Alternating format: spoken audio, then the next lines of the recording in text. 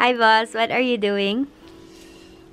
Nagamaog. PowerPoint.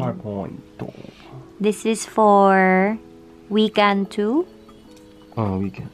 WeCan2 Unit 9 Junior High School Life. Kasi February na po, almost March na, and malapit nang matapos ng school year, kaya prepare na yung 6th graders for Junior High School Life. This activity is for pang ilang hours na? Pang ilang lesson hour? Third lesson hour. Okay. Please show your activity.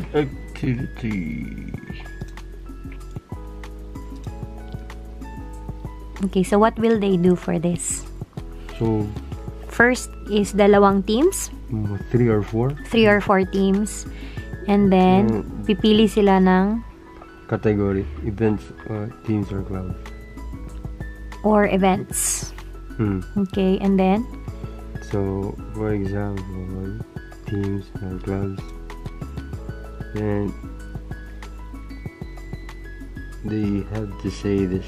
I want to join. And then, choose, for example. Choose an event. So, for example. Choose a team. Choose a team. Or club. So, for example, I want to join basketball team. So, and when you click it, that's 1 point. And then another group. Next team. So, for example, events. I want to enjoy. So, these pictures are actually the ones that you can find in the book. So, they already know what the words I think are. One is not from the book, is it? Bungkasay, but it's easy because you have the kanji and they can read it. So, for example, I want to enjoy the school festival. Yeah, school festival. And that's 1 point. So, how many points are there? 2 points, 1 point, and 10 points. 10 points. 10 points. Okay, so it's like that. By the way, guys, yung ganito na effect sa PowerPoint, yung ginagawa natin is, check natin yung kanina sa main mismo. Yung ginagawa namin dito is, click natin siya, tapos dun tayo sa exit na animation. Click mo siya first. Yan, yung ginawa niya is zoom. Yun lang, zoom.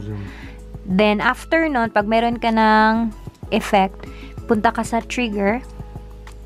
Yes, tapos, make sure na i-click mo on click off that either image or shape name niya.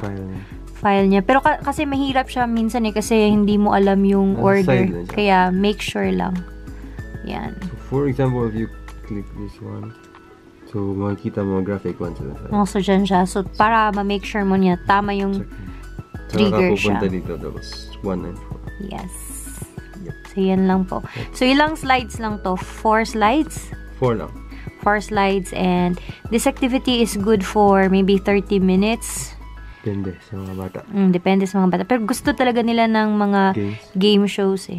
And at the same time, they learn and they enjoy. Yan! So, that's one tip. Thank you very much! See you! See you next time!